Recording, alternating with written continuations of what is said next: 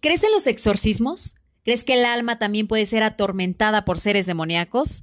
Hace poco se estrenó en cines la película El Exorcista del Papa, basada en los archivos reales del padre Gabriele Amorth, fallecido en 2016 y quien fuera el exorcista principal del Vaticano. La película está protagonizada por Russell Crowe y podemos platicar un poquito con él para preguntarle, obviamente, cuál es su postura respecto a todo este mundo de lo sobrenatural. Vean lo que nos comentó. Well, I haven't ever seen like a ghost floating around like a white sheet, you know? Like I haven't ever seen a spectral image, but I've definitely been in places where there was some kind of energy imbalance. I've been in houses where they were very uncomfortable. I've had premonition experiences with things that are going to happen, or communication about relatives or with relatives that may or may not still be here. And I think, you know, you talk to most people and they'll have these sort of experiences, just little experiences that, you know, coincidences or what have you that are inexplicable.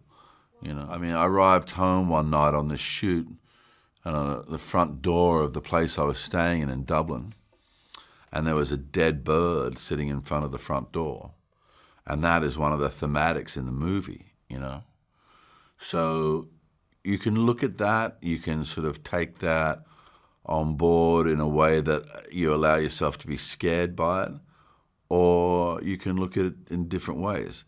Now, I chose to think there must be some wild creature who wanted to be my friend living around, and he'd brought me a present.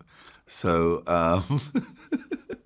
you know, I definitely think, you know, as we were discussing, that evil exists, and I definitely think that you can, you know, do things in your own life to keep yourself away from that.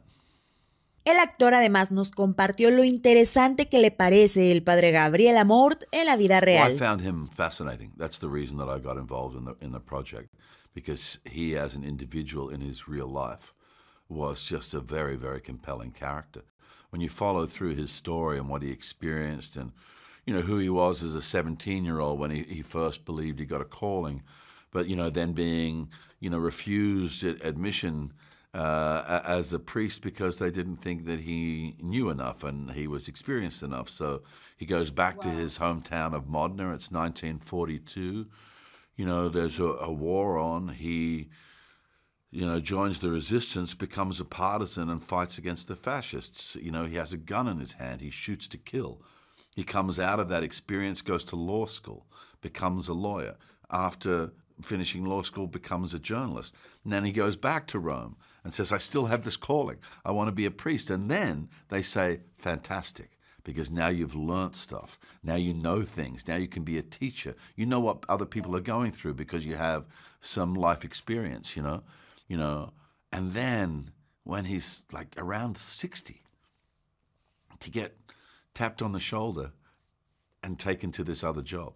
You know, he was the one individual chosen by his predecessor to take over that job. He had no connection to exorcisms at that time, you know. It was just the belief of the man who chose him that he was the right person for the job. And then he ends up being the chief exorcist for the Vatican for 36 years. Tens and tens of thousands of exorcisms. And you imagine what his life would be like, dealing with afflicted people all the time and the darkness of their souls and the darkness of their experience, for him to be able to continuously reach out to help people. I mean, it speaks volumes of who he was as a man.